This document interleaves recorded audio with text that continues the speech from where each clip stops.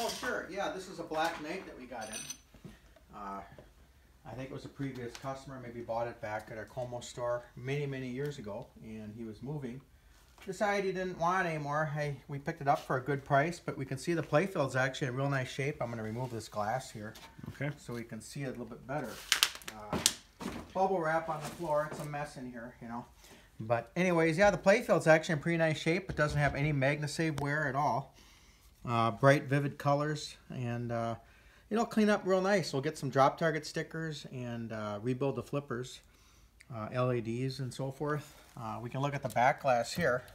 It's probably locked, so no, actually it's not. Oh, there you go. Yep, it's not locked. Just watch out for the shooter rod. There you go. And let's take a look at that. Oh, ouch.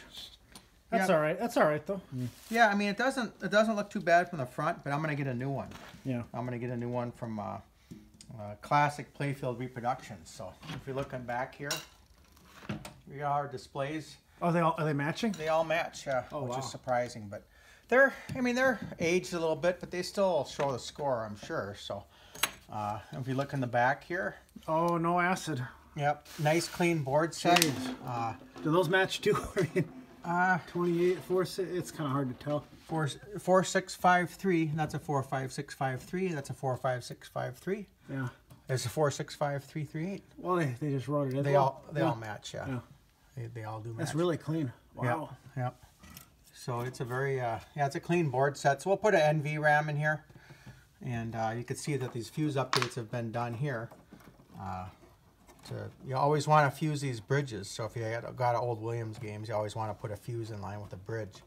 If you don't do that and the bridge shorts, it'll burn your wiring harness and your transformer will ruin it. So, but this will be a nice game when it's done. Don't think I'm gonna sell it because I can't find pinball machines anymore. So, I see another one. I haven't seen this since I've been here. It's been about a week since I have been here. I see a Jokerz head. Is the cabinet around too? Or no?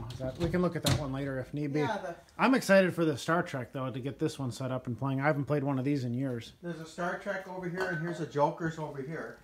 Oh, it's right in front of me. I walked right past it. So I got the Jokerz here, and I just got the ramps back from the Jokerz. Okay. We can take a look here, and I haven't even looked at these yet. These are from I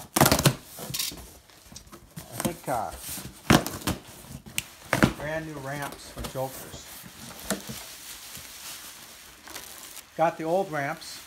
I actually had to cut one to make it fit because I wanted to save on postage. So they sent me the new ramps back, and we got a nice new ramp for the front. I have to take it out of the package here. Actually, it's kind of they're pretty good, but I'm not going to take it out right now. But anyways, then we got the other ramps here. They actually transferred the ramp over, or transferred the hardware over. Oh, they did that as a service? Yeah, there's a service. Oh, $25 to do that. So they look nice. I think they're going to look nice. Jokerz is a really underrated game. And a good sounds on it, good music. So I'm looking forward. That'll be another project that we'll work on too as well. So did you get a kind of shot of the? Yeah, let's take a. I haven't played one of these since you had your showroom open on Murray Avenue. But another DNR star. That's always. Pinball Inc.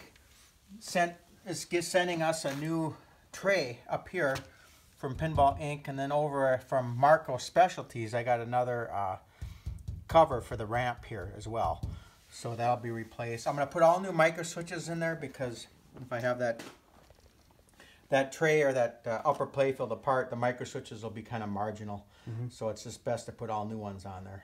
And so that should be coming the next couple days. New bumper caps, of course, actuators, and LEDs for all the flashers to kind of cut.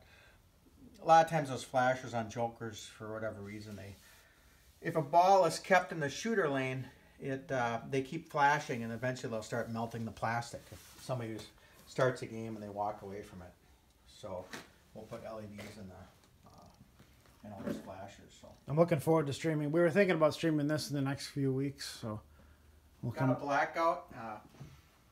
This one came in on trade, and it's a nice shape.